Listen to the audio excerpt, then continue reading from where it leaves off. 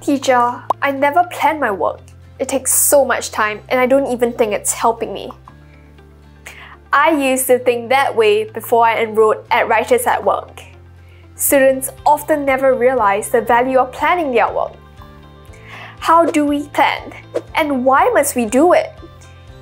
Here's what my Writers at Work teachers taught me. Remember these 2 steps and you will never find yourself scrambling for time again. Plus, you will understand how the planning can help you. Step 1. Keywords. Your story plan is for your eyes only.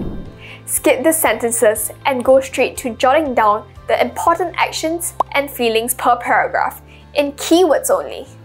You're not going to forget your main character or setting, so leave those out. Just 1 line per paragraph will do. Is your story mountain looking like one? Your plan should work as a quick view of your story's content, where all paragraphs' key actions are visible in one glance. Do this so later when you write, you know what happens every paragraph, and you do not have to stop halfway through thinking of what to write next. Step 2. Have the key ingredients of your composition topic been talked about? Remember to check that you have included your compo question keywords and phrases that describe your chosen picture or pictures in your plan.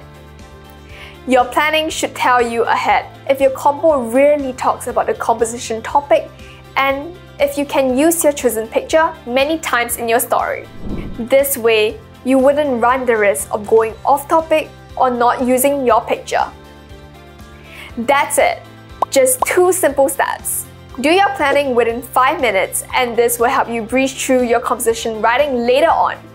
The more you practice this process, the faster it gets. Repetition is key.